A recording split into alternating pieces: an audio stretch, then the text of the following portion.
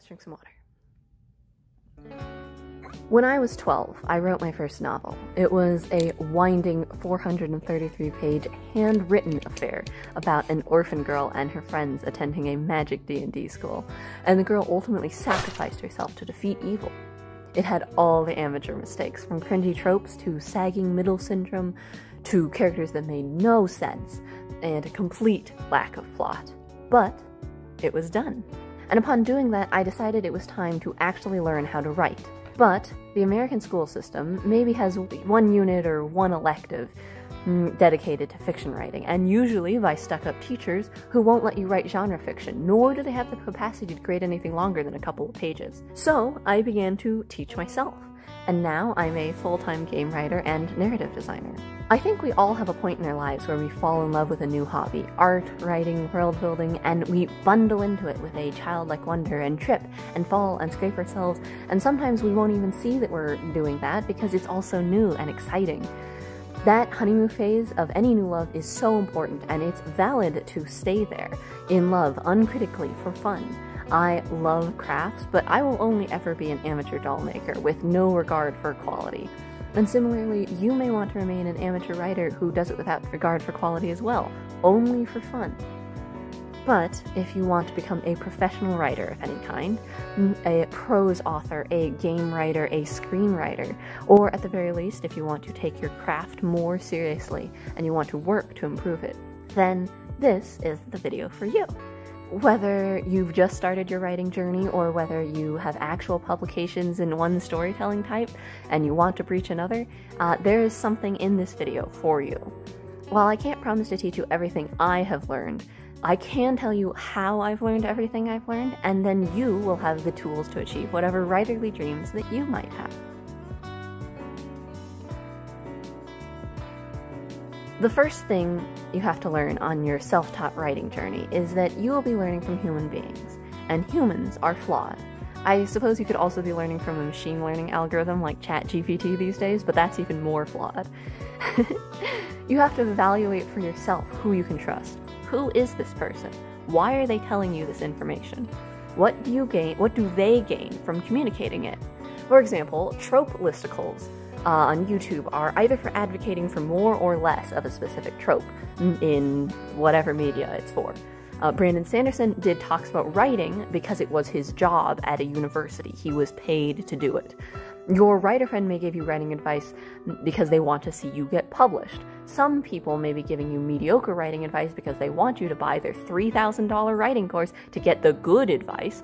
And it's not, and okay, I want to point out, it's not necessary to learn from someone who's altruistic, and you don't need to be suspicious that everyone is manipulating you or trying to scam you, but it is important to consider why someone is saying something. So, why do I have the right to tell you how to write? It's because I mostly taught myself, and also now it's my job. I have a game design degree, and I only have an English minor, and you know, those are accomplishments, but those accomplishments might have been nepotism or something. So maybe what you actually want to do is find some of my writing, read some of it, and see if it's actually any good. I have a whole web novel free on my website, and there's also all these YouTube videos that I have for which I wrote scripts. And even if you don't want to read or watch anything else that I've done to sort of quality check me, you should at the very least consider if the advice I'm giving makes sense for your scenario. And this should be true of anyone that you take advice from. The step before you start taking advice from other people is to figure out why you're doing this. Why do you want to write? Why do you want to tell stories? Stories are such a human thing. We've been using them to communicate information and morals for millennia. I like to say that stories are for practicing emotions, like fluff and escapism is for practicing feeling happy or powerful and safe, or horror is about feeling different kinds of fear, or how angst and grimdark are for practicing hope and despair, or how stories about people who are different from us is practicing empathy for those situations. The emotions in stories aren't being triggered by experiencing those things. You can shut a book or pause a game anytime that it's too much, unlike real life. And so it's a safe way to practice feeling these big feelings. So for me, on a personal level, I use my writing to explore and examine trauma and how wounds can shape people long after they are inflicted. But that's something I could do in my bedroom by myself and a couple of friends. So why did I decide to go pro? And honestly, that's because I can't imagine being happy doing any other job. Like, this is my dream job. And as a game dev specifically, I get to touch all sorts of other parts of games too. The gameplay mechanics, the art briefs, economy systems, world building, programming. I don't just get to write I don't want to just write for the rest of my life. So now with this, I can do all sorts of things. I want to bring worlds to life in a way that you can interact with them, immerse yourself in them fully. I want to show you what it's like to be someone else for a little bit, and maybe you'll be kinder and more empathetic, and that will in turn make the world a kinder and more empathetic place. That's my dream. That's my purpose. You don't have to figure all of this out right now. You don't need a whole philosophy when you're just starting out. It's absolutely just to be valid to just be inspired by the stories that you experience and want to write more like them. But it's good to think about because writing quality is so subjective. So giving yourself this North Star can help you to improve your writing to fill whatever need you're trying to achieve better. All of my advice and all the advice that I find most helpful is geared around trying to get people to feel certain emotions at particular points in a story. But you might not find that that's as relevant to whatever you're writing. On that topic, you should probably figure out, at least in what, shall we say, sphere that you want to write in, like who is your audience? Is it just you? Is it you and a few friends? Is it going to be the public? And if it is the public, then who? Because it's not everyone. It's not everyone. Is it young women who want to read fairy erotica? Is it bitter retired teachers from underfunded inner city districts who are sick of the system? Is it interracially adopted Chinese grade school kids who want to learn about their Chinese roots with their white parents? How you tell stories should change depending on who you're telling them to. And because, you're going to make assumptions based off of what they know and what they don't, what is new and what is not. You should also figure out if you want to go pro or commercial. Is the goal for your work to be sold for money? And in what medium? And what compromises are you willing to make to sell it? Because you will have to make some compromises. You should be aware of the risks and downsides of whatever field you want to go pro in. For example, listen, I just know a non-zero number of people who thought they wanted to go into the game industry and then realized the reality of it, the crunch, the sexism, the competitiveness of the jobs, the difficulty of the programming and the tools, the accessibility, and it wasn't for them, and they wasted so much time and money trying to get into an industry that they didn't actually want to be in. The film industry has so much nepotism and classism, and it will be hard to break into it as a nobody. So, like, if you were going to do that, are you okay doing corporate commercials and doing copywriting until you get that lucky break to do your creative stuff? Or as another example, I have met so many people who say they hate writing or drawing, they just want things to exist and be done. If you hate the act of making something, you would probably be miserable going pro in it. So that might not be the field for you. Why would you torture yourself on a day-to-day basis to have a once-in-a-blue-moon adrenaline dump of I've finished a thing? It would make more sense for you to do something else as your job and then commission people to make the things that you want. So make sure if you're going to go pro, research what you're getting into before you dedicate your life to doing that. Make sure you can live with it. So as you can see, storytelling gets extremely personal very quickly, and if you aren't comfortable being honest with yourself and listening to that honesty, you're gonna have to get to that point really fast or you're gonna hurt yourself, and hurting yourself is bad. Kindness is good. And creatives do their best work when they feel safe, and you cannot escape yourself. So you must be a safe place for yourself, and part of that is honesty. So really do some self-reflection, dig deep, and figure out why you're doing this and what you're willing to tolerate. Okay, the first step to any storytelling is to have ideas. This is where most of us start. This is probably the easiest part, because ideas are shiny and cheap. They require no effort to generate, and because they don't actually exist, they're beautiful and perfect. They are a dream. It's like how if you never confess to your crush, they can't reject you. But you will also never be a couple. So if you never refine your ideas and make them reality, then they'll always be perfect. So it takes courage to try to make them and to do the work to make your idea work in reality. However, if they just stay in your head, they'll never exist, so they can't be good. Existing is the first and necessary step for them to be good. I've never personally struggled with starting things, so I can't exactly speak to what kind of fears you might feel getting started. So a good idea, so if this is a step you struggle with, find others who also struggle with it, and find people who have overcome that blank page, and take their advice. But what I do have experience is organizing your ideas. Now, when I start a new project, if that idea did not come fully formed in my head, which is most of the time, I like to start by just compiling everything I know about the idea with anything that interests me at the time. Art that I like, shows I like, songs I like, tropes that interest me, into one document with loose headings that make sense. These headings could be vague, like vague cultural suggestions like French-Irish mafiosos, and then you put all the characters and aesthetic images related to that under there. Or maybe you have songs that are inspiring different aspects of your story, so you group things by songs. For example, when I started my 48-hour, I guess this technically was the 24-hour novel challenge, but over 2 days. But anyway, 24-hour novel challenge. I started with a list of tropes I wanted, and then some images from Pinterest. And then I matched them up as they made sense or in ways that were new and exciting. So I had like adoption trauma, Orientalism, fantasy political trauma, steampunk settings and industrialization and turning points in history, how fascists use facts as cudgels and not truths to guide their behavior, and pretty pictures of demons and glittery astrology-looking people. And then I just started categorizing that.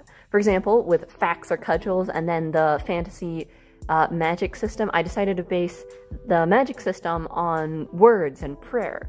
And then to go with that idea about fascists and fascism. And then steampunk/industrialization is about destabilizing the norm. And one of the most destabilizing things historically is when historically marginalized voices suddenly have access to a platform. So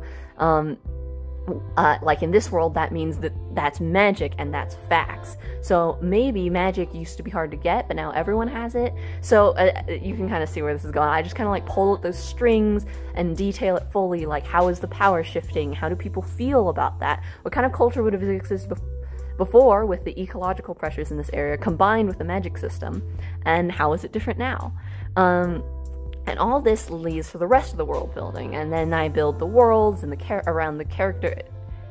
Sorry, I build worlds around character concepts rather than building a world first and then finding characters in it.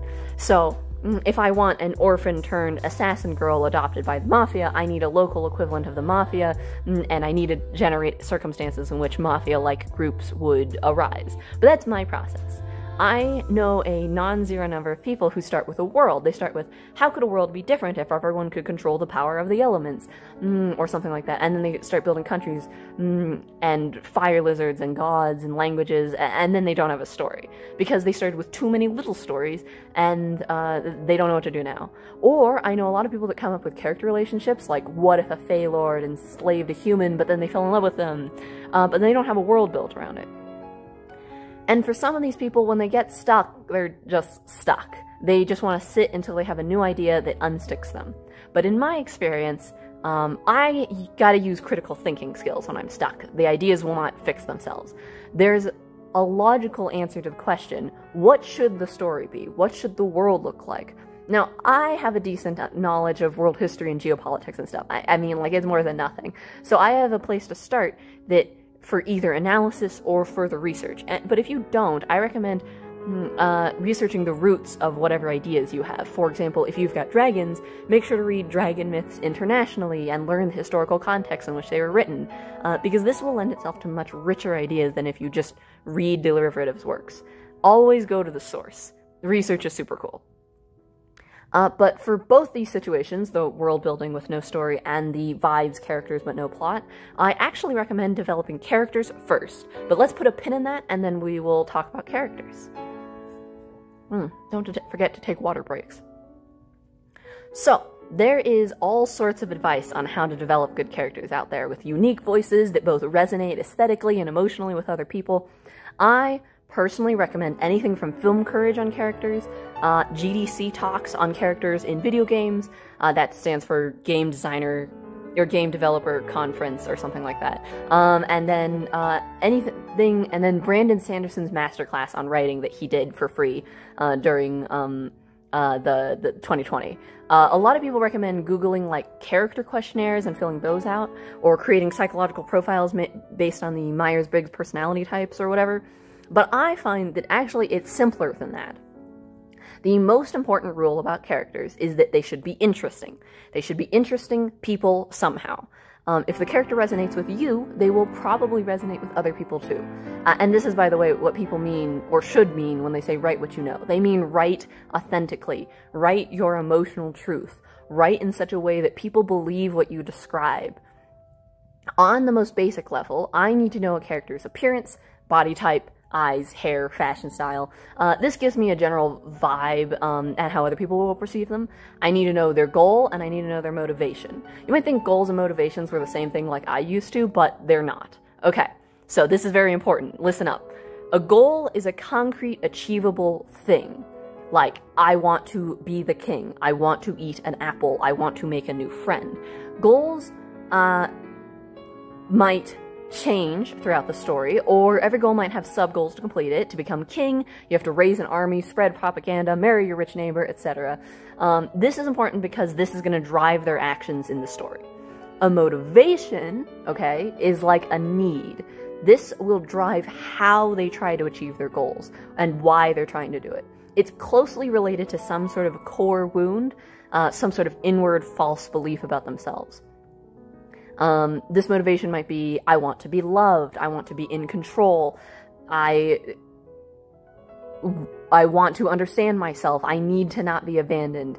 This part really requires you to understand your character and to probably dig deep into yourself on a personal level. It has to be something that's all kind of unattainable but always chaseable. So really dig into why they feel this way and how their psyche turns this yearning, this aching into action and personality. For example, someone might be like, I need to be better than everyone else because if I'm not number one, if I'm not perfect, then people can reject me and leave me. So I have to be the best so no one will leave me. I mean, this is obviously false, but it feels true to this character and they can't escape it. Another example in a similar vein is, I am unlovable, I don't want to be rejected, so I won't form any connections at all. And if anyone tries to form a connection with me, I will reject them first, so they can't reject me. So this character, for example, their whole motivation is avoiding rejection, driven by this false belief. The thing is, someone who believes they're unlovable, how do you think they're going to act? They're not going to put any effort into relationships because what's the point? And on the other hand, a different character who thinks they're unlovable is going to lie to everyone because they need to feel loved, but they know no one can love the real them. So they're going to be dishonest and charming and flashy and crack jokes, but avoid vulnerability. And these are two really different characters who both have similar motivations. So you'll just need to think about like how your specific character is reacting to their motivation, and that's how like the goals and such come in. Now this stuff isn't easy to just pick up on, and for any of you younger writers, this is why some people look down on younger people's writing, your writing in particular, and this is because they think you don't have a good handle on this stuff yet, on people, on deep emotions. And I know, like, when I was 12, I didn't have a very good understanding of what heartbreak was like. I didn't realize how it actually feel to sacrifice myself for the world, and I didn't know what it would feel like to lose a close friend because I hadn't lost any. Yet I was never that close to anyone at that age. But that's okay. That just means that if you're writing and you're a younger person, you gotta really dig into what make your characters tick, at least your most prominent cast members, to make your writing have that authenticity that you might not have yourself just because of your life experience. And it's okay to be young and not necessarily, like, feel these things yet. You're gonna be fine, you're gonna get there eventually. I know that I always was like, oh, what if my writing isn't good enough yet? It doesn't have to be good enough yet, okay? But that is something that may be a weakness for you, because I know it certainly was for me. So, obviously, your most well-developed characters should be your protagonists and your antagonists, the heroes and the villains. There are a lot of different character archetypes and tropes and roles and stories. I think it's a good idea to have a general awareness of tropes and archetypes in your genre and medium, so that might be something to look up. Cliches, too, but cliches are so subjective. Cliches are just overused tropes, but, like, the things that people think are in the cliche range, that are cliche, range from, oh, you have a love triangle in your young adult dystopia, how cliche, to, oh, you have a protagonist? How cliche. And it's like, mate, character-centric narratives are like all narratives in the last 20 years. Please keep up. So anyway, if you aren't aware of the tropes and archetypes in your medium somehow, go look them up. Go experience that genre and medium, take notes on the patterns you see, and figure out why they're there. What function do they serve in these stories? Listen to other people analyze stories that you like, or even stories that you hate. The 3-hour documentary on Folding Ideas, A Lukewarm Defense of 50 Shades, taught me more about writing than some of my English classes. I highly recommend it. This brings us back to the stuck idea people. You can take your pin out now. For those of you with worlds and no stories, pick someone interesting in your world, someone who is trying to change things and develop their goals and motivations. For the story vibes people, give those vibes of people some goals and obstacles, and this kind of development is the first step to giving your story some structure. Other great ways of developing characters include interviewing them, role-playing as them, combining multiple personalities of characters you already like, or one of my personal favorites is having characters tell their backstory to me. You know how like when you sit with your friend at like a 3 a.m. sleepover and they tell you their life story about their alcoholic mom and the divorce and the time the vole crawled into the hot tub pipes in the winter and exploded when they turned on the hot tub back in the spring, or how they slept in a windowless closet in college and some guy put a tomahawk through the frat house door. It's like that, but with your characters. What do they think is important? What do they gloss over and leave out? But I'm also one of those writers who I feel my characters, okay? You know, I know it's not true of everyone, so honestly, you can just make arbitrary decisions about your characters and then realistically propagate those changes forward. That's how I design my fantasy maps, honestly, so I promise it works. Also, I want to point out one last thing. Not every character needs to be, like, a real character. Some of them will be props to make the world feel more lived in, and that's fine. For example, the prison guards, the mom calling for you to hurry up and get ready for school, the random shopkeeper, the other train passengers, and this is fine, okay?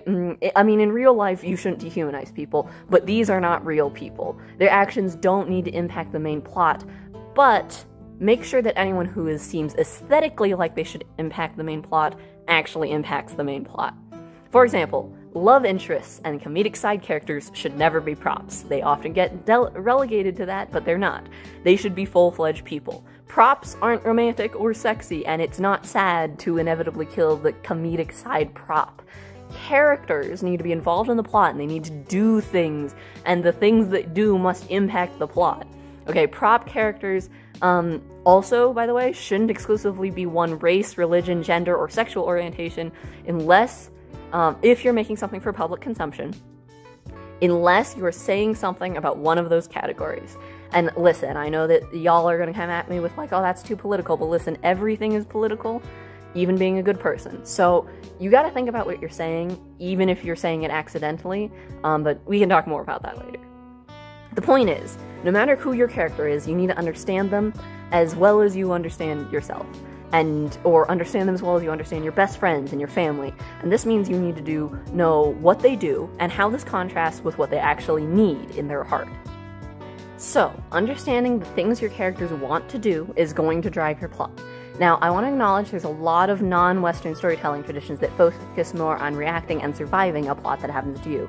And that's wonderful and valid, but I'm not as personally well-versed in that. That requires a lot of skill that I don't have and a lot of education that I don't have. But if you want, please feel free to do your own research on other storytelling traditions. It's a wonderful thing to expand that and to recognize all of them as equally valid ways of telling stories. That being said, all storytelling structures that I've come across basically involve keeping your reader in a flow state, which in psychology is the state that makes hours go by without realizing it because you're in a groove. It is stressful enough to be exciting, but not so stressful that the person experiencing the story has to leave. It's about managing tension before you pay it off with a big cathartic release at the end. If you can figure out how to do that, you don't need any other knowledge. Pretty much every author I know has their own terms for every part of the story. What John Campbell may call the belly of the whale, someone else might call the dark moment. What someone might call the turning point, someone else might call a pinch point. The names are basically irrelevant, but it can be good to go look up a couple of different storytelling structures, just to name a few to start you off. The snowflake method, save the cat, the hero's journey, Kisho Tenketsu, the 3-act structure, the 5-act structure, the 7-act structure, the 9-act structure, the Fichtean curve, the plot pyramid. Those are some things to look up. Might help you, might not.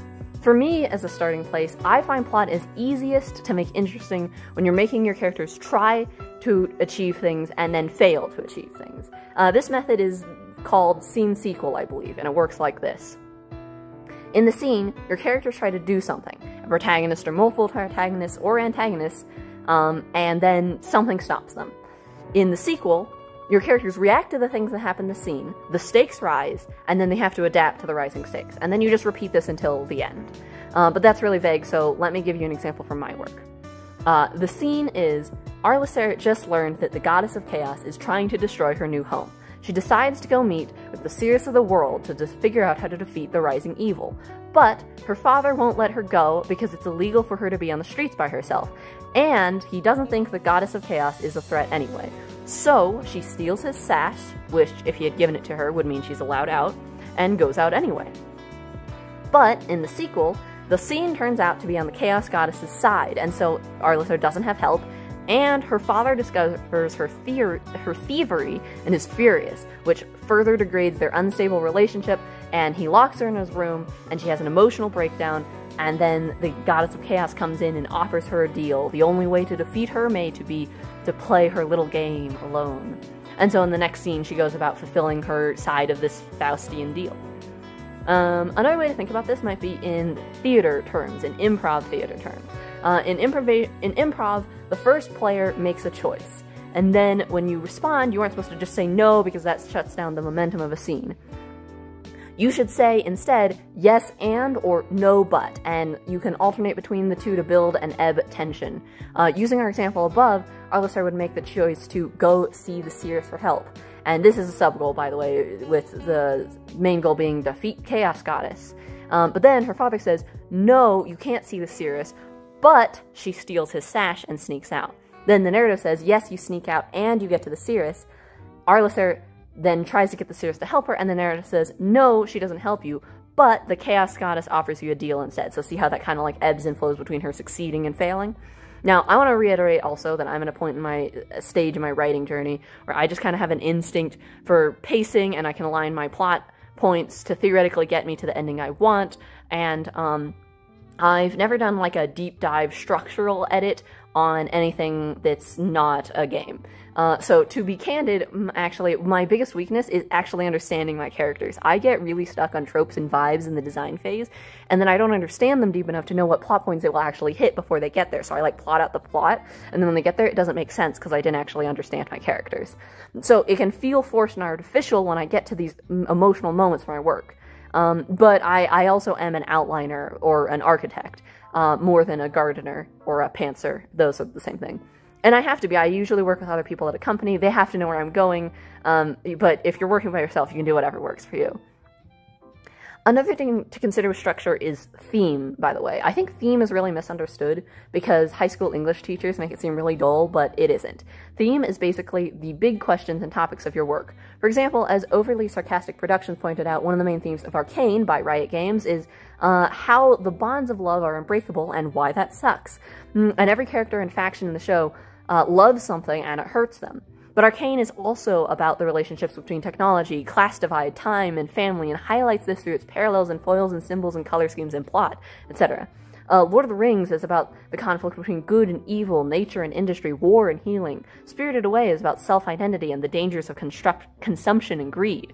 And the best thing about theme is you can use them to tie together seemingly unrelated elements of your plot, and that gets you more variety of situations. For example, in Spirited Away, my parents turned into pigs because they ate spirit food, and I pulled a bike out of a water spirit. Might seem like unrelated events that don't belong in the same movie, but then you tie them together with the theme of greed. The parents ate the food, and then they shouldn't have, and it polluted their body, and they turned into pigs. Or the river was polluted with the bike, so the greedy humans made more bikes than they need to consume, and then carelessly threw them away, which hurt the spirits.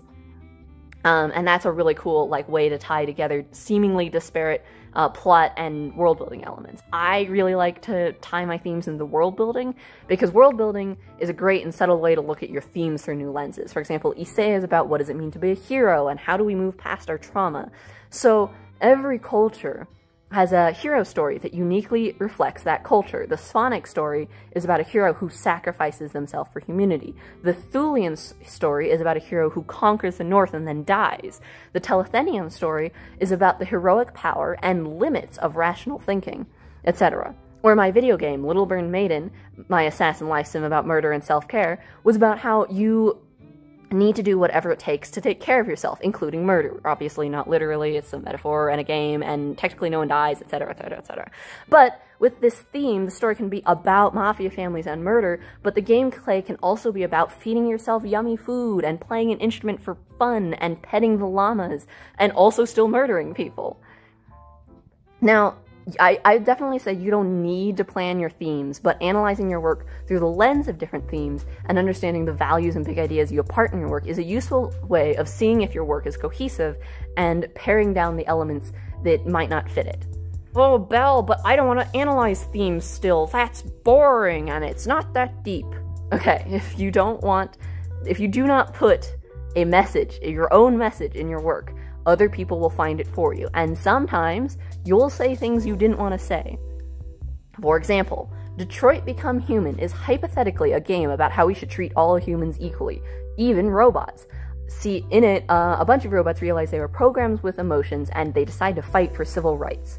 They are a metaphor for black people in America. I'm not making this up. A black character in the game literally says, my people also used to be hunted, and that's why we escaped to Canada. And then, I mean, not literally, but functionally. And your robot character is like, oh, I'm like that. The robots are also escaping north to Canada like the black slaves, right? And they sing a song that black people wrote about racism in it. It's definitely about black people, okay? They say I have a dream in it, okay? It's a reference, I promise. Even if David Cage says it isn't, it is, okay? Except, the entire metaphor falls apart when you realize the humans, no matter how we look, are more or less the same inside. We are all human. Robots are literally not. And even if you do accept it's a metaphor, it's a bad one, because, spoiler alert, it turns out the robots were programmed to have emotions and revolt so the corporation selling the robots could make more money. Which, yes, makes no goddamn sense, but ignore that, because clearly David Cage sure did. You know why black people wanted civil rights? Because they deserved them. Because they were human beings in a country that pretended to be about equality for all, and they were not being treated equally. Not because a corporation manufactured their discontent. Now, it's very clear that David Cage wanted it to be a genuine pro-civil rights thing. He had the I have a dream thing in it on, walls in it, and it's called Become Human, so very clearly we're supposed to be pro-robot and thus pro-black people. But I don't want to dig too deep into this example, but you can kind of see this is a pretty major failure of theming. This is why it's important to have a theme and execute upon it in your structure. You don't need to do it when you're first writing. You can find the theme later as your character encounters moral complexity by just existing in the story, and then you can shore up anything you didn't mean to say in the editing phase. Themes are great. You should definitely use them. Now, pretty much everything I've said has largely been medium agnostic. Well-written characters are the same in TV, and in video games, and in plays, and in prose, and in novels, and in comics. However, have you ever heard the saying, the medium is the message? As a game designer, let me promise you that the way you engage with a story can be just as, if not more so, important than the story itself. For example, the game Papers, Please is a video game about corruption and bureaucracy, but instead of making you watch a bunch of different perspectives on corrupt bureaucrats, you are a border patrol agent and you have to check papers. If you don't check them right, however, you get penalized monetarily, and you're the sole breadwinner of 5 people, so you want to check them right. However, then someone doesn't have their papers in order, and their husband is already on the other side, so are you going to send them to be detained? Are you going to take the monetary hit to unite the family? And, or maybe like a revolutionary who wants to tear down the border comes to the gate. Are you going to let them through to bomb your corrupt government? Or are you going to protect your immediate co-workers? These are all choices you have to make in this game. Papers, Please also has a short film adaptation, but it hits different because you sit and watch a sad Border Patrol guy. You aren't the Border Patrol guy, it's just different. So think about and study the medium of your choice. Figure out how it is both similar and different from other media. How does a story change from film to novel, from novel to video game to interactive play? What are the strengths and weaknesses of each of these media? I don't have the time and space in this video to teach you all about filmmaking and video game design and playwriting all at once, so please go listen to experts in those fields. But to give you some broad examples of things to analyze, I find that short stories are best for showing you inside someone's head at a major turning point in their life. Novels are best for showing you inside someone else's head over a long period of time. Games are best for making you make difficult emotional choices and feel your consequences. Movies are best for audiovisual experiences with curated camera angles. Plays are best for musicals. I don't know, I haven't done much playwriting, I just love live musicals. And comics are best for if you need snappier dialogue and with your visual storytelling. But before you go jumping into any of these things and being like, oh my gosh, insert media here sounds so hard and difficult to make, I don't know how to draw a film, program, write a whole novel, / pick up a single moment for a short story, etc. It's so difficult. Okay, listen, relax. No one is making you tell stories in conventional ways. You don't have to do or learn anything you don't want to do, but that might mean you have to make compromises elsewhere. Honestly, the whole creative process, like relationships, is about strategic compromise.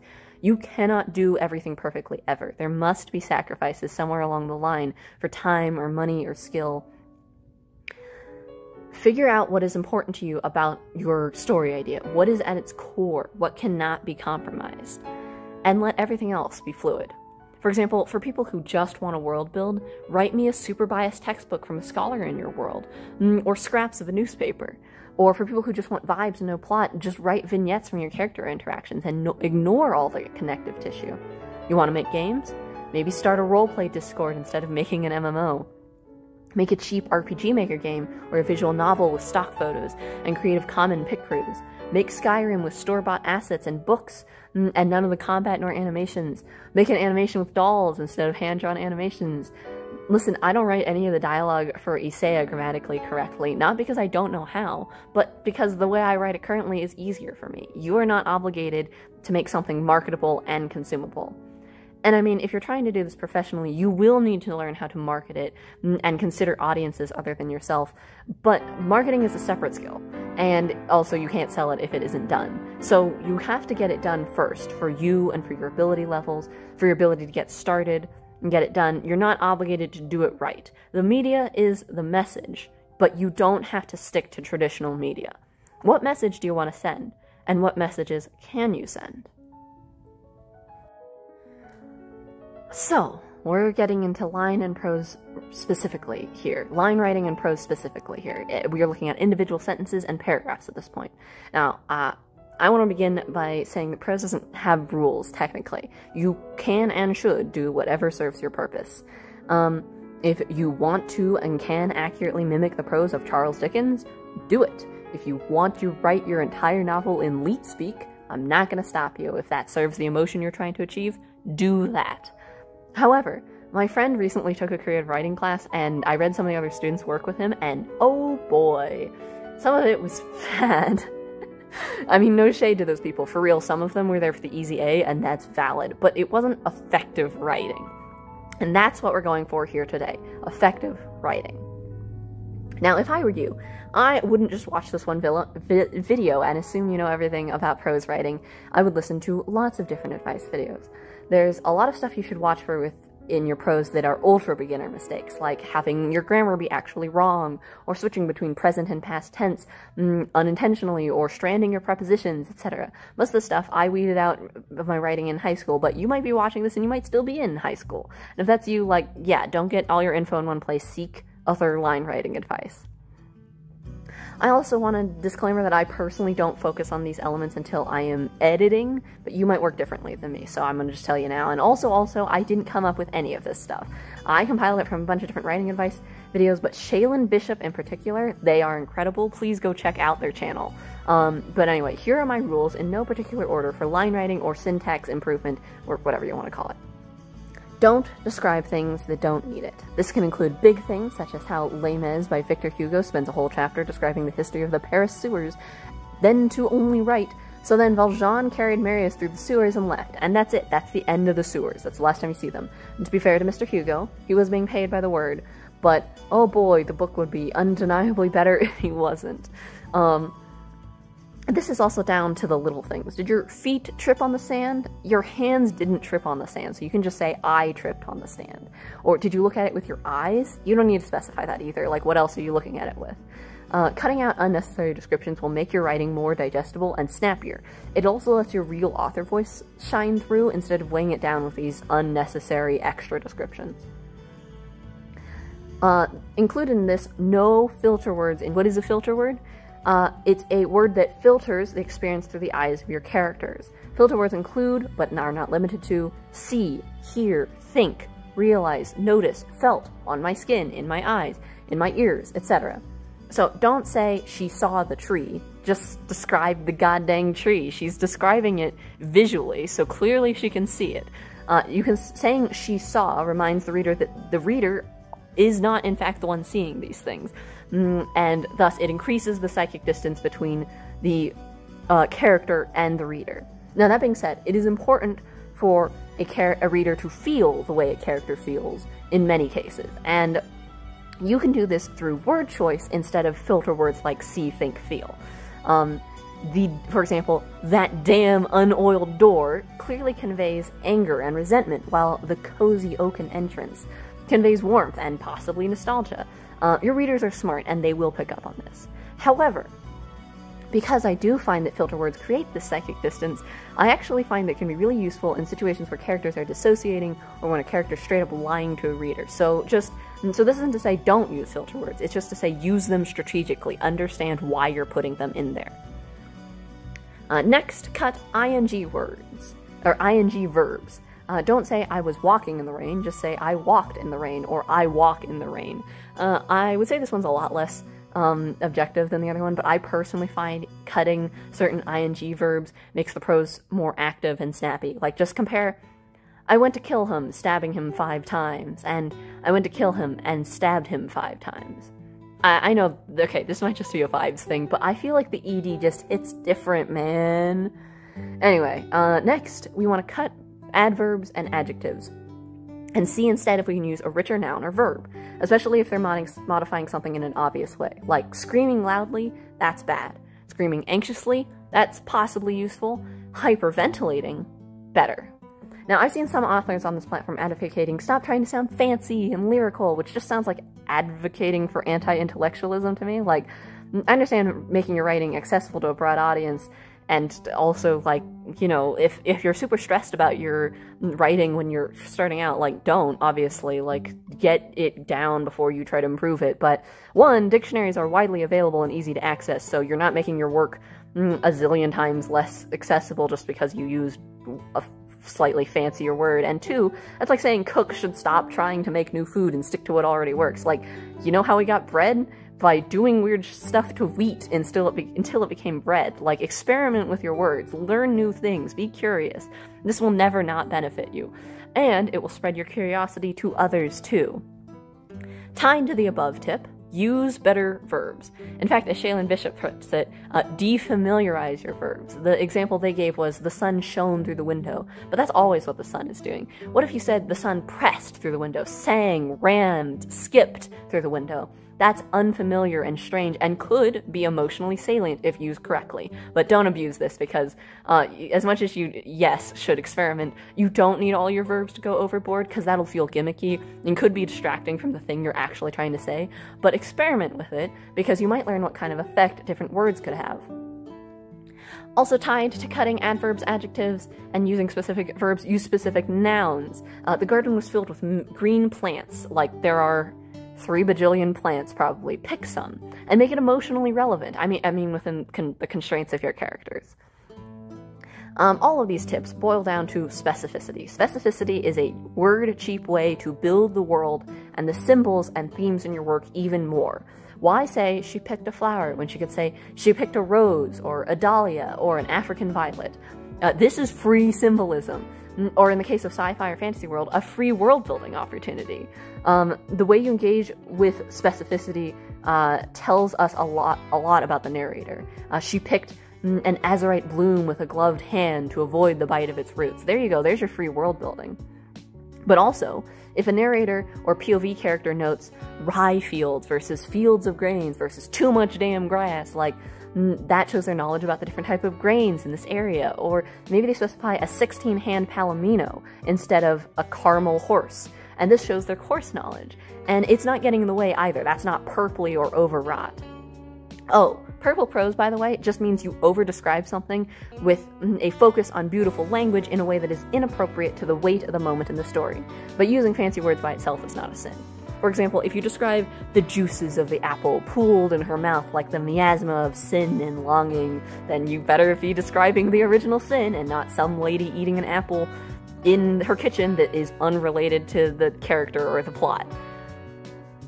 Also, avoid cliches in language like you would in the content of your work. Don't say things like her heart skipped a beat or her eyes bore into her or whatever. I mean, it's just going to be trite if misused. However, you can also use cliches to make something feel familiar and safe and make readers feel smart for predicting what you're doing. So honestly, the better advice here is not just to avoid cliches, it's to use your cliches with intention. For example, she held a breath, she let out a breath she didn't realize she was holding. It's like an expected moment in an enemies to lovers romance at this point, honestly. You should just include it, it's fine. Okay, I wasn't originally going to do dialogue, but dialogue is so ubiquitous across media, so honestly, I guess I should.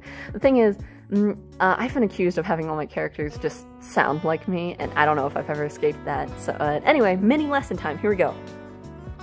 Your goal with dialogue is to give characters a way to get what they want. People don't speak unless they're trying to communicate something. So whenever you write dialogue, figure out why that character is saying it. You don't need to analyze literally every second of this, but it doesn't need to be complicated. It can be like they are greeting them because they want them to feel welcome or something. Like that makes sense. But it's something you need to do when you're relying too heavily or not enough on your dialogue.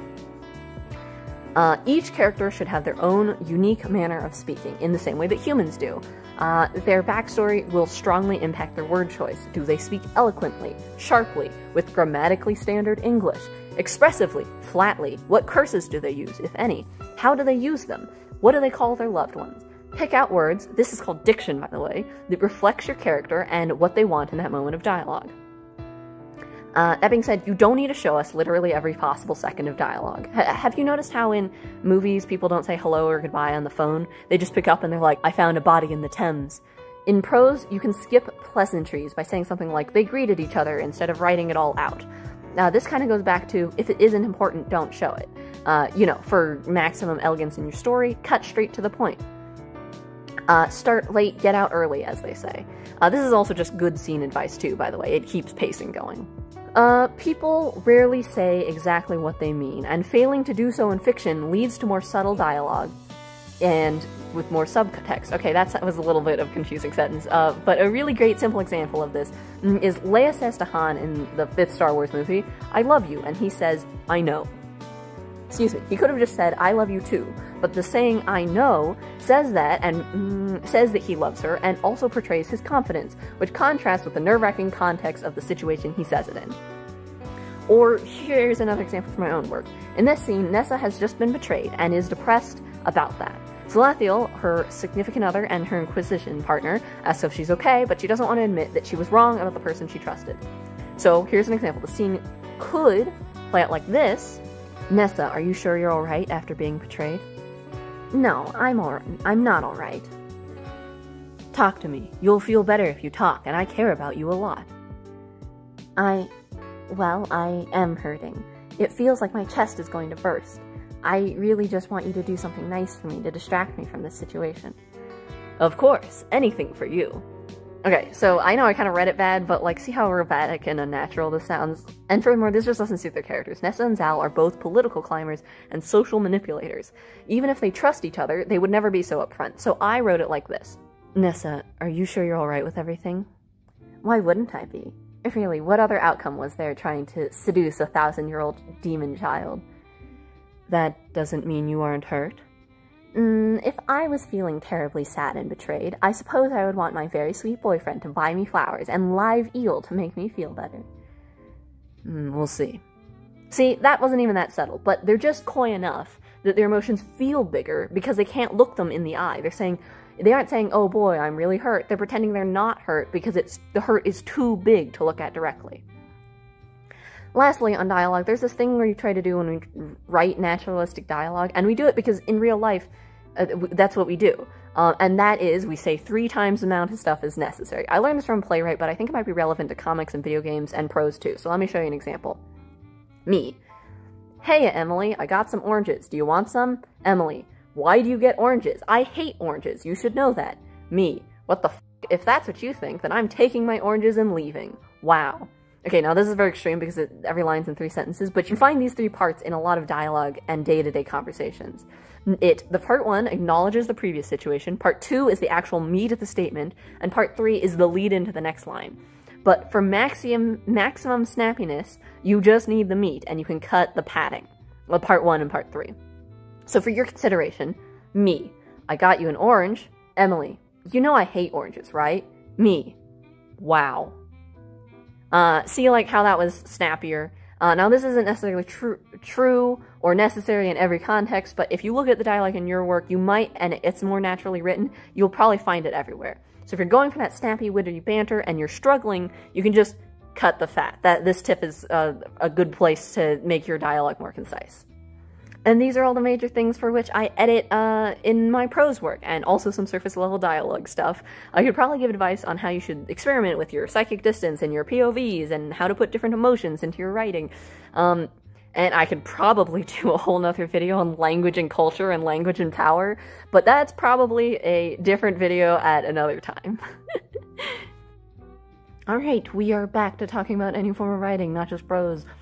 So, at this point in the process, you have learned how to structure your work in broad strokes, or at least you learned the things to look up for that, as well as how to write on a line level, and now all you need to do is write the thing. Except, that's really hard. Whoops. So, let's talk about some extreme ways of drafting, and then we'll discuss the middle ground. Firstly, there's the pantser-planner or gardener-architect dichotomy. The idea is that some people don't want to plan. They want to plan absolutely nothing, because the joy is discovering the story as they write. They write by the seat of their pants, or they plant story seeds and tend to them as they grow into a story. That's the gardener mindset. Whereas other people plan the story out like an architect plans a building and build this exact thing. Hilary Bell was a hyper planner. She started with a summary of 1 sentence per chapter, and then she would flesh out each sentence into 3 sentences. And then those 3 sentences into a paragraph, and eventually the paragraphs into a chapter. But on the other hand, Shaylin Bishop, who I mentioned earlier, says their best work is done when they plant the vibes of the story and build the characters' actions around a central relationship towards certain emotions. And this is to the point sometimes that Shaylin can't even parse the cause and effect of different scenes, and has to go back in and edit this in. Now, I personally, as I've mentioned, and as you may have gathered from the fact that I talked about structure in like the first part of this video, I'm largely a planner. But while I plan scenes, and sometimes even the beats of a scene, I kind of let my characters run free in the scene. I don't plan out their dialogue. For example, I just let them talk, and I edit it down to the interesting parts later. Same way someone might record a podcast, for instance. It's really important to find a point on the pantsing planning spectrum that works for you on the following 2 axi: quality and motivation. If you think you're a pantser, but you always get stuck in the middle of your stories because you wrote yourself into a corner, and this is a common mistake, so much so that people call it sagging middle syndrome, and you're going to struggle to finish the story because you lose motivation. The second is quality. As Shaylin notes in her videos, when she plans stories, she loses the layers of richness that come from her growing them organically, but this also makes it take longer. But the length of time it takes doesn't demotivate her. But I, on the other hand, when I write myself in a corner if I pants too much, and then my writing takes too long, and then I feel bad. So, on the other hand, over-planning my scenes feels oppressive to me, and my characters start acting in a way they never would because the plot needs it. And then I have to go edit either the plot or the characters. So if you're completely new to this, I would honestly try out both in various sizes of various stories. If you're planning and working with other people, make sure they're on board with the method you're choosing. I mentioned I have to plan my stories because I work at the company, but you might be able to get away with pantsing if you work closely with people who have the same vision as you. Or you may need to find or create a unique structure to generate good, consistent stories, but they might be super unique to you. And then the next thing to consider with drafting is how much do you want to edit as you do your first draft. The method recommended to most beginners is to just go, to stop scrutinizing each and every one of your choices and just write and don't look back. One of the reasons this is recommended, especially perfectionists, is the motivation is to get it done before you try to perfect it. I really like this method because I trust my future self. And I trust my future self to be a better writer than my past self. So this future self can refine the story better than past self could write it. There's an even more extreme version of this called zero drafting, where you write the story in a way that might be incomprehensible to other people.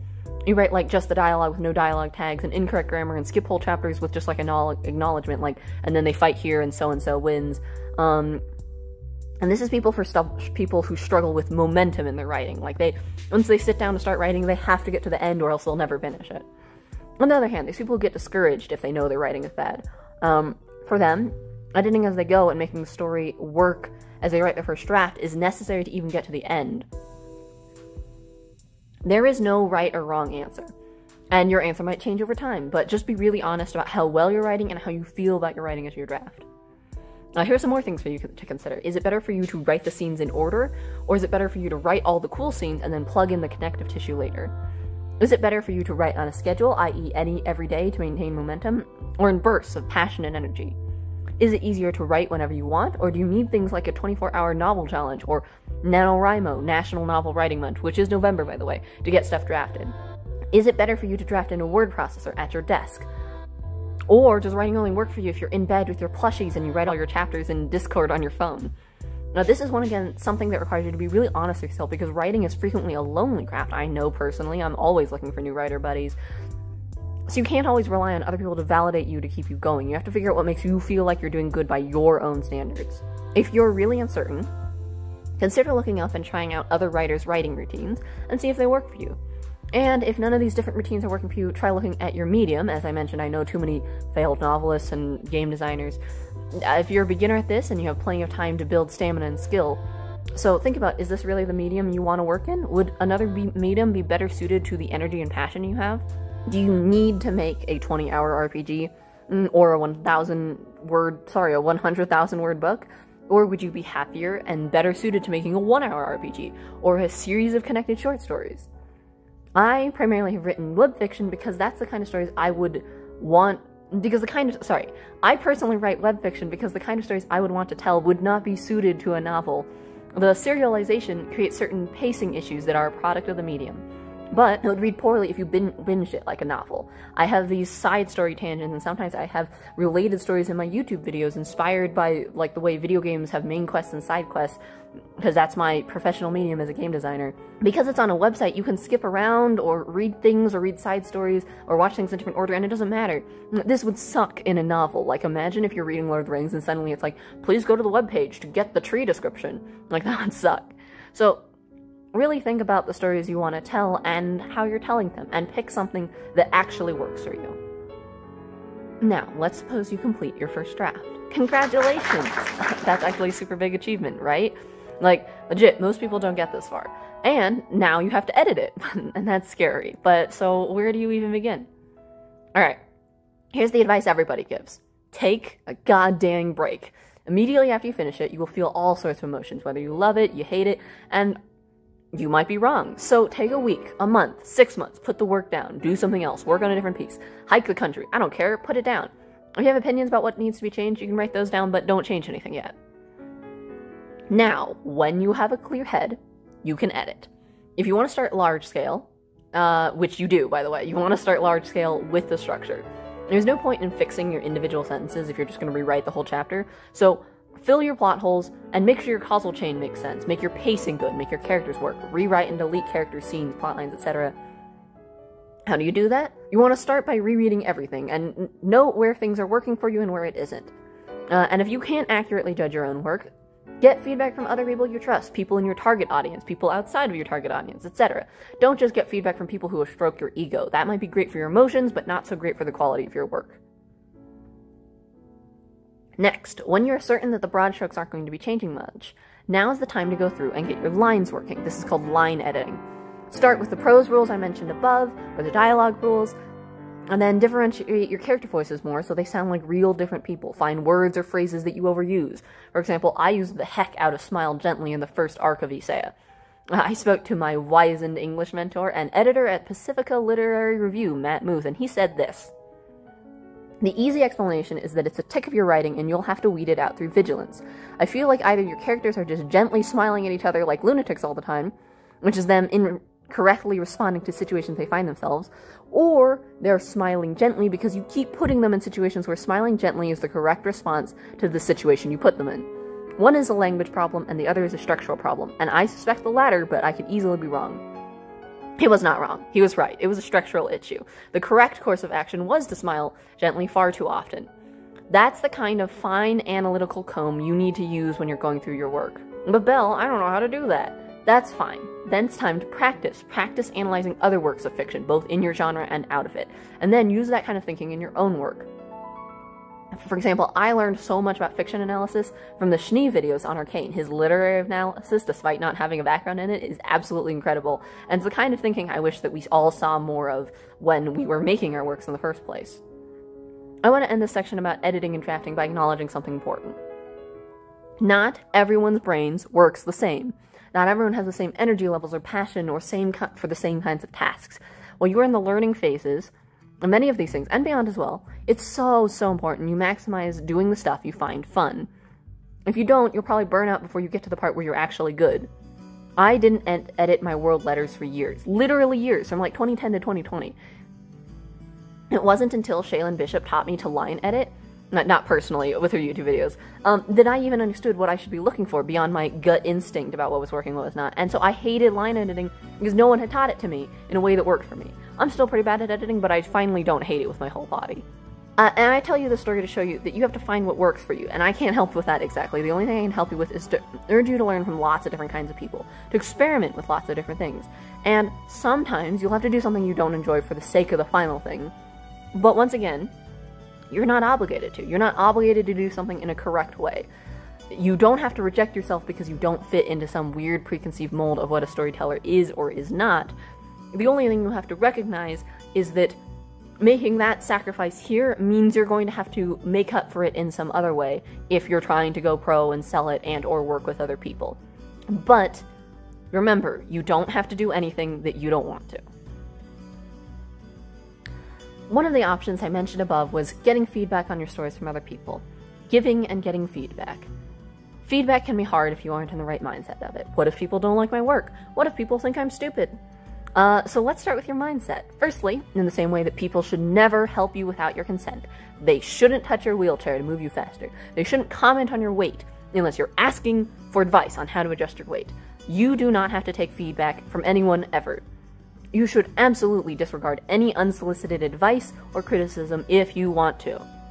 Next, once you consent to the feedback, please remember to separate yourself from your work. If someone says, that comma isn't in the right place, that doesn't mean you're bad at placing all commas. And even if it does mean you're currently bad at placing commas, it doesn't make you a bad person. There is no moral righteousness in skill. So take all of your critique, take all of the critique of your work as someone trying to help you express yourself in the best way possible. But secondly, you might want to consider the demographic of the person giving the critique. My mom is not going to understand your furry AU Attack on Titan fanfic no matter how excellently written you wrote it. She's just not in the target demographic.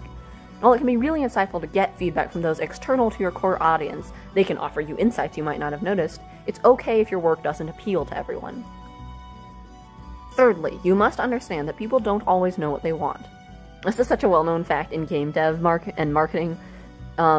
But people don't know what they want unless they're expert critics or something. Like, for example, there was this racing game in which the executives kept saying the cars don't feel fast enough. And the devs increased the speed, but the execs kept saying, no, it's too slow, it's too slow. And then the sound designer came in and made the car noises louder, and they were like, wow, it's so fast now.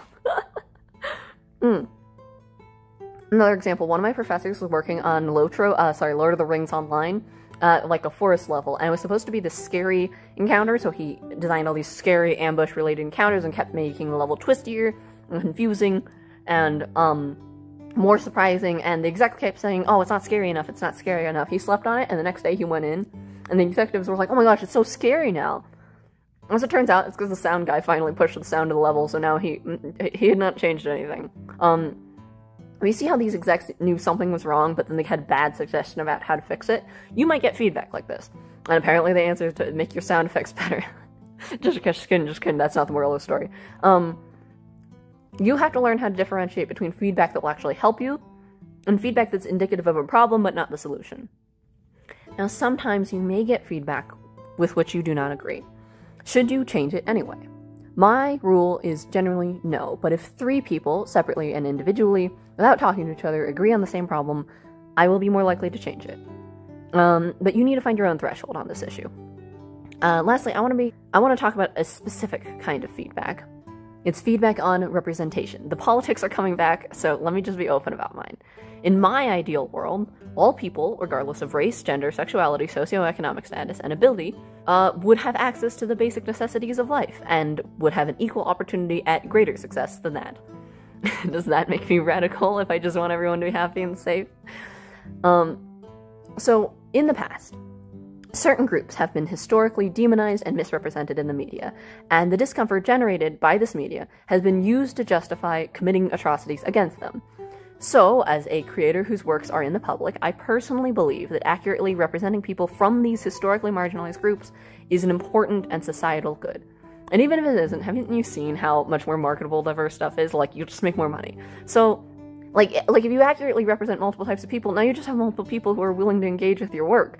That's only good for you, and literally if you're misrepresenting people on purpose, you're now just engaging in willful anti-intellectualism and misinformation. And if you still disagree, I don't know how to convince you that being kind and empathetic for people who are different from you is good, actually. So, like, if you think otherwise, if you want people to be unnecessarily biased against certain groups, if you want to include these sorts of biases in your work, then, like, I don't know what to tell you, I guess leave, whatever. But to everyone else, here's my advice on getting feedback about representation. Firstly, having a general familiarity with harmful stereotypes is a good idea. For example, not all black people commit crimes. Not all English-speaking Asians have an extreme accent. Not all blind people are helpless. Not all women are overly emotional wrecks, etc. Not only is perpetuating these ideas harmful to those groups, especially because, like, yes, people know they're false, but what is true then? And it's just bad and lazy writing. Like, do you really want to see another boring Asian character with a funny accent who eats rice and that's, like, their whole personality? Like, come on, I'm so fucking bored of that. Just don't do that. Now you might say, but some black people do commit crimes. Some English-speaking Asians do have an accent. Some black people need a lot of help to navigate the world. Some women do have hormone imbalances. And that's true. So the best way to show you're not writing a stereotype is to have a more nuanced character, and to have other characters of these sorts of backgrounds break these stereotypes. Have multiple blind characters, have multiple characters of color with a variety of criminal records, have English-speaking proficiencies of different levels, and have people of different genders with hormonal issues. Next, I want to address the people who are saying, but I don't want to make the story about race, sexuality, gender, ableism, etc. And honestly, like, me neither. I don't like writing stories about, like, the Asian American experience as a Chinese American. But if you don't want it to be about that, then you gotta just make your characters realistically diverse, so it doesn't draw weird attention to the fact that there are only one type of people in your story. Like, that, if you don't draw my attention to the fact that you think one type of person is the default person, because, like, if that isn't me, that makes me think you think I'm not a normal person, and now I'm uncomfy, and I don't want to experience the rest of your story. But, like, I'm just informing you of the effect that your writing is gonna have, and if you really don't want your story to be about one of the isms, then you just gotta, like, write diversely so you don't make it a big deal. So, let's say now you've accepted you want to include lots of different types of people in your work, and you've done some research into how to do it in a kind and empathetic manner. What now? Well, hiring sensitivity readers when you're able to do it is a really good idea, especially if you can have people from the group you're representing read your work and critique your representation. They'll notice much faster if they're being stereotyped. But what if people think I'm racist or sexist or ableist or whatever? That's an attack on me and myself and my personal character. Yeah, okay. Firstly, I want to just say that, like, actually, it's super valid to feel uncomfortable. Like, I mean, we typically associate these traits, sexism, racism, ableism, with being a bad person, right? So, like, and you don't want to be a bad person. So, like, you don't want to be those things, right? I empathize with you 100% on how uncomfortable that is. After this, however, if you've actually hurt someone's feelings, now's a good time to apologize. Remember, though, that no one's obligated to accept apologies. You must be ready to forgive yourself instead. Feeling hopeless and guilty and self-loathing is, like, valid. Yeah, you should feel whatever you're feeling, but that isn't actually going to solve the problem. So the more important thing is to educate yourself more on the topic and ask important questions, like, is it okay, it's important for me that the main character's best friend is black, but why? And how do I make sure she's not a stereotype? Or how do I make sure she feels like a real person and isn't being diminished to a servitude role? Or maybe like, I wrote a chronically ill person getting magically cured and people said I was ableist. Why is this ableist? And how can I reframe or rework this so it's reflective of the themes of my work, without including the part that's making chronically ill people feel bad? Now, all this process being said, once again, you're not obligated to sanitize your work for anyone, and your work doesn't need to be a perfect representation of any one group, because no singular company or creator can fix the misrepresentation issues that an entire society is facing. That's just a hyper-individualist mindset that, like, you can come along and save all X people. Like, that's not how it works. And also some people will be like, well, if you show a gay couple fighting, that's just perpetuating that being gay doesn't work. No, it doesn't. Gay people have fights. Gay people have good relationships. Gay people are like straight people in that regard. That's just some low-key purity culture, and this kind of ridiculous infighting is just like the Hays Code again. It's just stifling creative freedom for the sake of moral perfection. I understand the desire and urge to show off your morals. I feel it. And I feel the same because, especially with how polarizing things can be this way, I don't want to accidentally support a group that I don't agree with. And I'm always nervous that because I take ancient Norse influence in my work, I'll accidentally showcase like some neo-Nazi nonsense. But at the same time, I also know I'm not obligated to perform being a woman, or being bisexual, or being Asian, or being adopted for you. And neither are you obligated to do so. What bell? How do I know the difference between valid criticism and cancel culture? Honestly, that's a question you're going to have to answer for yourself, because it's a complicated question, and I would encourage you to stay open to learning new things, and to stay empathetic to new situations. And be open to the idea you might have been wrong in the past, and it's genuinely okay to change your mind. It doesn't mean that you're, like, a bad person just because you said one thing wrong in the past or something like that, you know? So forgive yourself and learn to move past those things. And learn to analyze when you want to change and when you don't. And that's okay. Lastly, I want to comment, in my opinion, it is okay to be less concerned with accurate representation in not public works. If you're trying to get better at your writing, but you're not planning on going pro, and you're just showing your stuff to your friends, I think that's fine.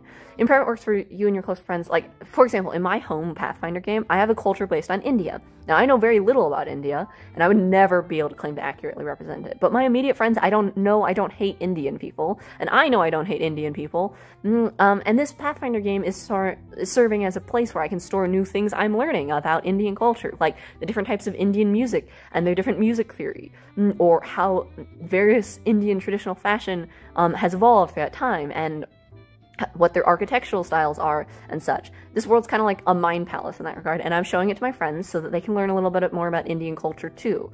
But if I were to ever make this setting public, I'd probably just hire an Indian person to write this part of the world, because they would have a unique and in-depth view of it. It would be a much richer and better setting. So, similarly, you can write about all the rice-eating, kung fu-knowing, honor-bound Asians you want in your personal work, away from me, where I don't have to see it. That's fine. Alright, so let's imagine you've written, edited, and gotten feedback on your work. You made it as kind and accurate as possible. Now what? Now it's time to go pro. If you want to go pro as an author, there's basically two paths to take: traditional publishing and indie publishing. They are both equally valid, and you will want to do your own research on each method, as well as each step along the way, but here's a general overview of things you'll want to know about. Traditional publishing. First, you will find an agent. An agent is someone who will sell your book for you. They may want to see some edits to you, and what you can do is you can Google agents who are accepting story submissions like yours and message them very nicely with query letters. This is something you'll usually email to them or submit via an online form somehow, and you will get rejected a lot, and that might suck. But remember, just like with job applications, it's usually not about you and usually about how good someone else was or what the market is doing right now. You really don't have any control over the market, so I guess you can adjust what you write, but writing to the market is rough because then the market changes by the time you've written the thing. So, you know, good luck with that. If you get an agent, however, then the company will assign you, then the agent will hook you up with a publishing company eventually. And then the publishing company will assign you an editor and a cover artist and do marketing for you, but you probably will need to do some marketing for yourself. They will then pay you a chunk of money up front. Well, I mean, maybe it's kind of sketchy actually. You get this far, it's time to hire a lawyer before you sign anything. Seriously, don't get scammed. Then they will publish the book in paperback, and then if it sells over 10,000 copies or something, they might print hardbacks, or perhaps the other way around, I'm actually not sure. And then lastly, if you're one of the top 3 authors in your genre, you'll maybe get a movie deal. And eventually, when your book stops selling in 3, 5, or 10 years, they'll just stop printing it. And there is the very broad view of traditional publishing. Do your own research on each of these steps. Don't quit your day job because you can't afford it, probably. Indie publishing, first you finish your book, then you edit it as well as you can, and then you hire a professional editor to edit it, and then you make those changes. Next, you need to commission a book formatter and a cover artist to try to make your book sellable. Don't necessarily, I mean, if you want, you could try to do this yourself, but that might be foolish. A cover artist will know much more about book cover design than you do, I promise. To do it, if you want to do it yourself, make sure you're not wildly undervaluing the skills of other people, because these are whole other industries on their own. Without trying to be gatekeepery also, literally, if you cannot afford these steps, however, you maybe don't want to publish in like a fully fancy way. I mean, being an indie author is running your own business, and businesses do have startup costs. Like, you can take a cheaper route, but then you should also not expect it to sell as well. For example, I've decided to put my work on the internet for free because I don't have the money and to do all the crazy work to convert my webfic into a sellable novel. I mean, it's out there, but it's also free. So I've made no money, but I have been sharing my story more because that's the part I care about. And then throughout the above steps, you'll probably want to start marketing your book. You will be at the mercy of social media platforms, and so it's time to learn how to do social media marketing or to hire somebody else to market your book for you. Fourth, learn about book distribution. A lot of authors these days are using Amazon, but you'll have to do your own research to learn about book distribution and book distribution platforms and such. Some authors mail their books by hand because they've got more time than money. Some authors use a distributor that does all the work for them. You have options. And lastly, make sure you understand taxes and stuff, because if you do sell a lot of copies, you're going to be paying taxes as if you're a business. So don't get surprised by the weird monetary requirements of running your own business, okay? That's important. Don't let the government come after you. That's a problem. And lastly, just a roundup of professionalism tips for authors. 1, don't talk poorly about other authors' books. You will become very unpopular with your co-creators. Unless an author is literally like committing crimes, I wouldn't pick any fights. 2, don't respond to reviewers. Reviews are for readers and not for authors. Reading and responding to them is really cringe and makes reviewers really uncomfortable. So, some people think that you shouldn't even read reviews at all, but if you read them, just use them to improve your future work. Don't use them to bully yourself. Don't use them to prop up your own ego, because those things aren't healthy. I personally think it's fine to read reviews for critique and stuff, but you should once again keep in mind that reviewers are writing reviews for other readers and not as open letters to you. In a similar vein, don't use your growing platform to harass people, reviewers, readers, and other authors, whatever. It's just cringe, okay? I've seen so many indie authors on TikTok who are, like, a little unhinged, and, yeah, just be chill, man. Like, don't be a dick. It's really simple. Do some research into public relations if you don't know how to do this, and try not to cause problems. Let's talk about professionality as a game dev. Now, as a game dev who studied game dev in college, I have so many more thoughts on like stuff that can fit here, especially on how to make scrappy games as a solo dev or a small team, also just general game design philosophy and all that stuff, but we'll talk broad professional paths as someone who wants to become a narrative designer and game writer. Firstly, what's the difference? Well, the game industry has no standardized words for these things. We're very young. Sometimes narrative designers just write the dialogue and do no gameplay stuff, and sometimes narrative designers design the gameplay. So you'll just have to read job listings carefully or generalize your skills to fit all versions of the roles. This industry is honestly super competitive, so I would just recommend to Just get good. Get good at both generalization and specialization. How? I don't know. Be a god and have infinite time and energy, I guess. I got so lucky with my job, I honestly don't know how I have it. So next, you gotta get a job, probably through a normal job application process. A lot of game writers in the industry get their start by doing a little work on the game that they're on, and then slowly taking on more responsibilities. But if you aren't in the game industry at all, honestly, game writing is one of those things you can just kind of start doing by yourself with no help from others. Especially in comparison to something like level design. It's just not that hard to throw together some pick crews and royalty-free photos with painter filters slapped on them and make a visual novel in Ren'Py or Ren'Py, whatever it's called. Or I've seen some visual novels made in PowerPoint even, like no scripting knowledge needed. For a little extra effort, bust into RPG Maker. It's one of them. Some of the most famous tiny narrative games are in that, like Ib, or To the Moon, or Witch House, or Corpse Party, or Wada no Hara and the Great Blue Sea. Just kidding, that one's not famous, but you know, you get the idea. Alternatively, if you're thinking about branching narratives specifically, Twine is super easy to use, but you could also just use links in a Word doc. Lastly, you don't want to bother with presentation at all. You could just write screenplays for hypothetical games, or adventures for tabletop RPGs. Game writing and narrative design will inadvertently have a lot of overlap due to the newness of the industry, as I mentioned, so it's very easy to just kind of start building your own portfolio. And all these things could probably be sold for some money on the indie scene. Itch.io, for example, has a very indie-friendly storefront for selling literally anything digitally. And then after you start making things and showing them to people, getting feedback, revising, building a network, expanding your portfolio, someone is eventually going to click with your work and want to work with you on something. You can find communities on Twitter, if it's not collapsing by this time, or co-host, or Discord, or YouTube, or whatever. Just keep showcasing your work and looking at other people's work, and eventually you'll make friends, I promise. If you're trying to go AAA, those are the big games like Skyrim, Zelda, Dragon Age, Call of Duty, whatever, you're gonna basically have to prove that you can already do the job. But if you're okay working on smaller projects, freelance writing in the indie scene is, like, really valid. That's all about your connections and getting from contract to contract, and then getting a portfolio of shipped projects to get to that next project. Sometimes you're gonna have to be the one to start and finish those projects. But hey, if you like my presentation style and you want to see what it's like to be an indie creator, I'd love to keep you around. I'm about as scrappy and indie as you can get, despite, like, I have a professional job, but this stuff I'm doing here is not connected to that at all. My creations here all center around Yssaia and its story of fated heroes, abyssal slug bunnies, and the little girls bearing the weight of the world.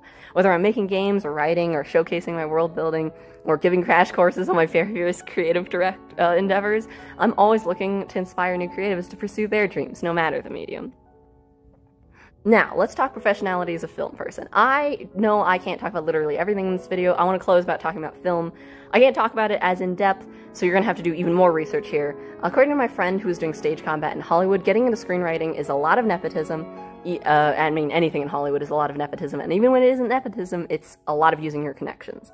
The biggest question in films becomes, do people want to work with you, and has a lot less to do with your skill. So you could go to film school, not necessarily even to learn about film, but to meet other people who want to do film. The school will also have rentable equipment, so you aren't spending all your money on camera equipment. Alternatively, you could go the indie route and just start writing and filming with your friends or people in your area, and those kinds of films will have a lot of constraints. But so would films you make in film school, so pick your poison, I guess. Regardless, if you don't just grow a following on the internet, if your goal is to not cater to the whims of the algorithms and stuff, then you'll need to find an agent or apply to contests and film festivals. This agent will help you submit scripts to places, and maybe someone will eventually buy one for money, the money will go to you and your agent and anyone else who's signed up to take money out of that. And then finally, the script will go off and you'll get no input, and the director can probably rewrite everything that you've done to make it work. Alternatively, you might get picked up by a studio to write for them on a salary or something. Anyways, getting into film has always seemed super hard to me, but screenplays are fun, so, you know, if you want to do it, go for it. So, how do you get good advice? How do you actually improve, both before and after you get a job? To be honest, this is the sort of thing I struggled with a lot, and it's for a really long time. Many of my writing friends growing up were here just for the love of it, for the self-expression, for the passion, but they weren't here to cull their filter words or check their character motivations or even have a coherent plot, and that was fine, and that's lovely for them, but it also meant they weren't necessarily pushing me to go further. They were just happy I was expressing myself too. And even when I got into storytelling classes, I frequently saw really basic mistakes like no plot, poor syntax, no thematic cohesion, and passive characters. And to be clear, this wasn't like an experimental literary fiction or non-Western inspired work. This was just a basic mistake that these writers would try to fix later. And it was really only with the help of professors who took their time outside of class to work with me, to read my work, and also constantly Googling blogs and YouTube videos from various writers and filmmakers and narrative designers, that I've put myself together to be where I'm at today, at a professional quality, to have this entry-level job I have today. So I guess my biggest hope for you with this video was to give you a step up in the process, to list out all the things you need to learn, even if you don't learn them from me, so that you can grow beyond the really basic mistakes phase that, like, faster than I did. And if you want an extra eye on your work, by the way, I think you should be able to drop a link, but if not, at the very least, you can share a snippet in the comments, and I'd be happy to take a quick look if you want additional feedback. Finally, I want to remind you not to be afraid of yourself. You should love yourself. Care for yourself at least as well as you care for your best friend, because you're going to put out your best work when you're taking care of yourself. It's important to push yourself past your flaws and become aware of your biases, but that shouldn't be because you hate yourself. That should be because you want to see yourself grow. You deserve to be the best person you can be for yourself. Give yourself the grace to make mistakes, but also be willing to work past them. Remember that nothing has to be perfect ever, but striving for perfection is also a worthwhile endeavor on its own. Now, get out there and go write whatever inspires you the most.